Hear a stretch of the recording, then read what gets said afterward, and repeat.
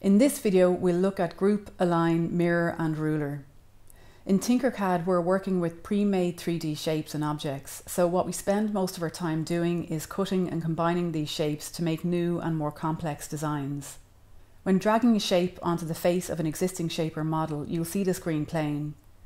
This is allowing you to snap your new shape onto the surface or face of an existing shape. This is useful when you want to build on different faces of a model. You can click away to deselect. And remember that the new shape is just on the surface of the existing shape and it's not cutting into it. If I take a cube here and resize it and then grab another cube, you can see that the coloured shapes available to us are defaulted to solid. But we can choose whole to use this shape to cut into the cuboid. Now to integrate these shapes, we select them by drawing a box around them and then choosing group. Now the two shapes become one and they're treated as one model. If I want to make any changes, I first need to ungroup, and this separates the model into its shapes and then allows me to make individual changes. Make sure to click away to deselect the shapes and then select the shape that you want to adjust and then group again. Remember, if your model is made up of a number of shapes, you'll need to ungroup a number of times to get back to its separate parts. Now looking at my doorway, I can see that it's not aligned to the main house structure. I select the shape by drawing a box around them, I ungroup them and then choose the Align tool. I see different options depending on which angle I'm looking at my piece, and you can see from the front view that I can align it to the top, middle or bottom. You can see a yellow outline of where the aligned pieces will end up as I hover over each dot. When I click on the black dot, it becomes greyed out to show me that it's now aligned to the bottom. Now that it's aligned to the bottom, I want to centre it, so I change my angle and I see more align options. I click on the centre black dot and this aligns the doorway to the centre. Here's another example. When I select both shapes and choose align, I get align options on each X, Y and Z plane.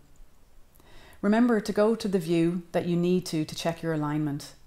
This is probably a good time to remind you about the flat and perspective view options.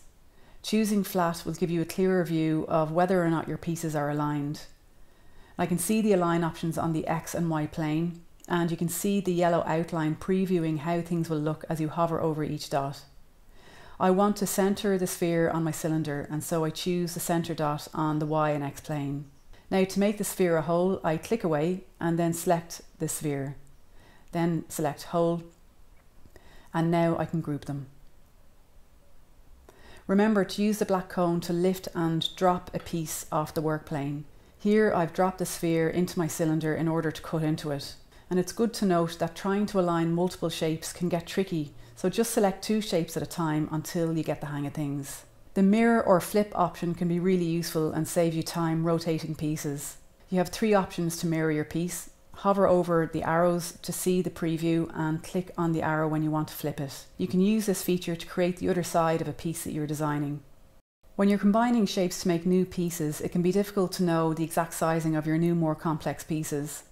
The ruler can be used to give you measurements on the pieces that you're working with in your project. Click on the ruler tool and then click it at the corner of one of your pieces. This is your origin point. Then click on a piece and you'll get the size and distance measurements from your origin, which can sometimes be helpful. Click on X to dismiss the ruler.